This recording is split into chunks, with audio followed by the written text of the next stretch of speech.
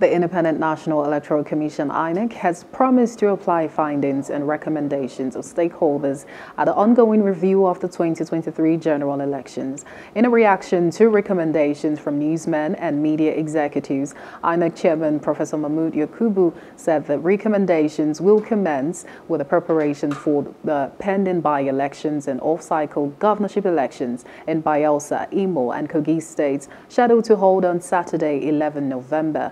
While promising that the Commission will provide staff and machines for coming elections, he said suggestions will be welcomed on ways to improve the future conduct of elections and the electoral process in Nigeria.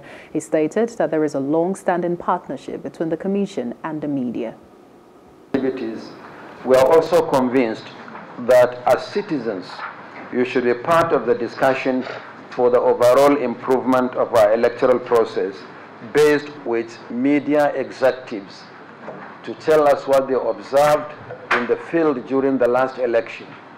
Because before you are media executives, before we are election managers, we are above all citizens of Nigeria. And so there must have been things you saw in the field and you would have asked yourself, how I wish I can meet INEC to tell them. And it is through this kind of interaction, and only through this kind of interaction, that will continue to improve on the electoral process in the country. Hello, hope you enjoyed the news. Please do subscribe to our YouTube channel and don't forget to hit the notification button so you get notified about fresh news updates.